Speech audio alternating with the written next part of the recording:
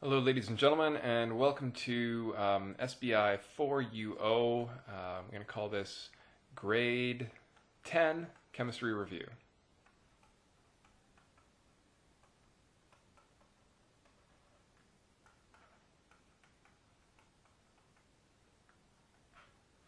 Okay, it may have been a little bit of time since some of you have looked at what we tend to call the periodic table. If you look on the periodic table, you might find that it's composed of boxes, and there are some letters and some numbers. And we'll just take an example here. Let's pretend that we're looking at a box called lithium, and there's this number 3 and there's a number 7, and we have to determine what these do and what they mean and what they help us calculate and figure out. The number 3 up here in this top corner of the box is called the atomic number.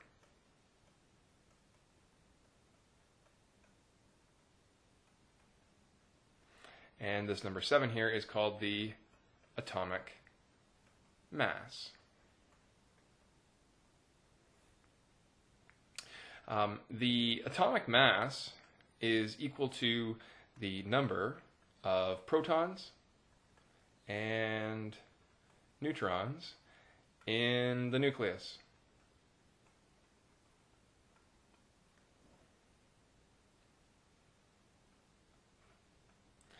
The atomic number, on the other hand, is simply the number of protons. If you have the number of protons and you have the number of protons and neutrons, using these two numbers you could easily calculate the number of neutrons on their own by a little issue of subtraction. What we're going to really look at here is the number of protons, because the number of protons is in many cases equal to the number of electrons, provided we do not have an ion. Okay?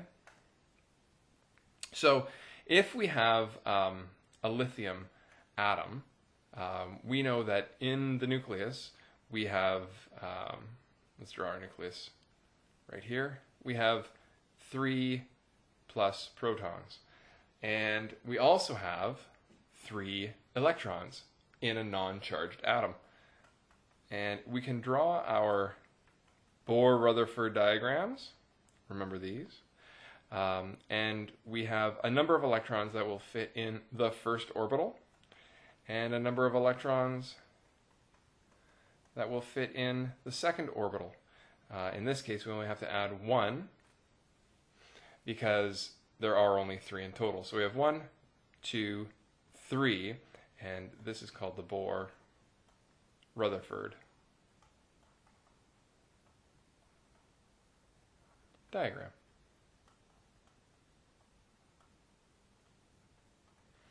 Okay. When you have the nucleus of an atom and it's surrounded by electron shells, you will recall that you can fit 2 atoms in the first shell, 8 atoms in the second shell, 8 atoms in the next shell, and so on. We're not going to look at too many more than that right now. It's not necessary for what we're going to discuss.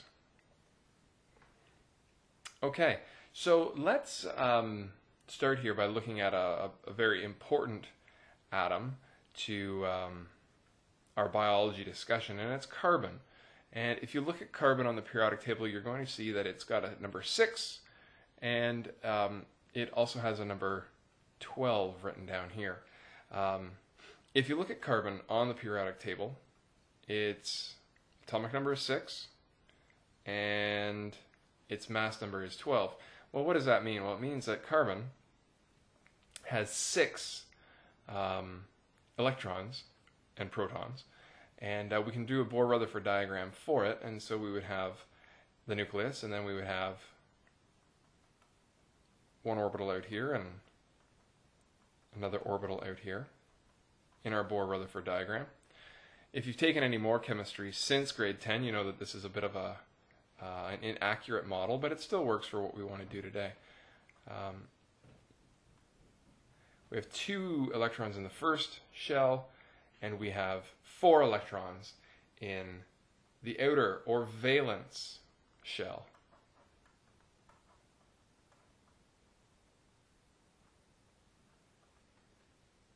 And that equals 4.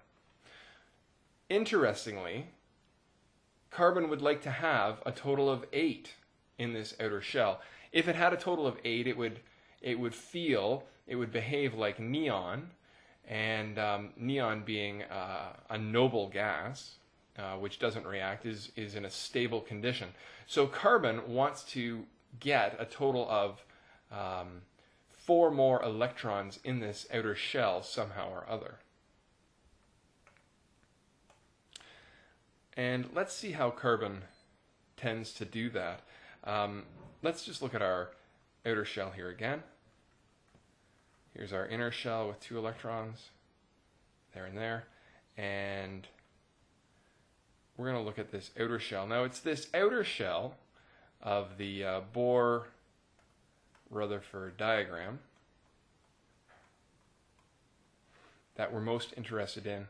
And I'm going to put those in pink because they're a rather important set of electrons. In fact, they're so important that we decided in grade 10 that we would start to only look at them. And so we began to have what we called Lewis dot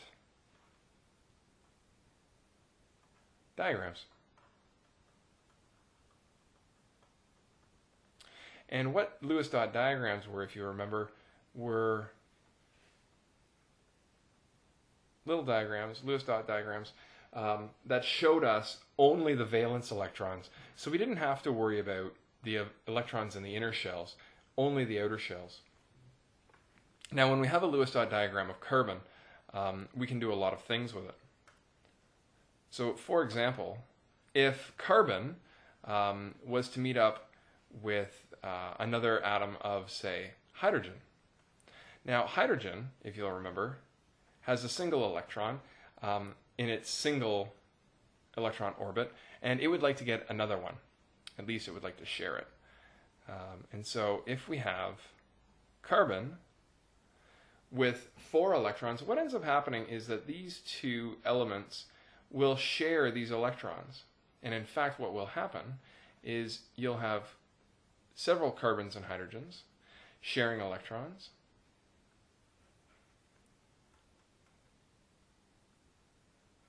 And they're sharing these electrons, and in the end, what ends up happening is that carbon has 8 electrons in its outer orbital because it's sharing these, and it's fat and happy, while these hydrogens have 2 electrons in its outer shell, and they're also fat and happy. And we end up with a compound called CH4, which is known as methane.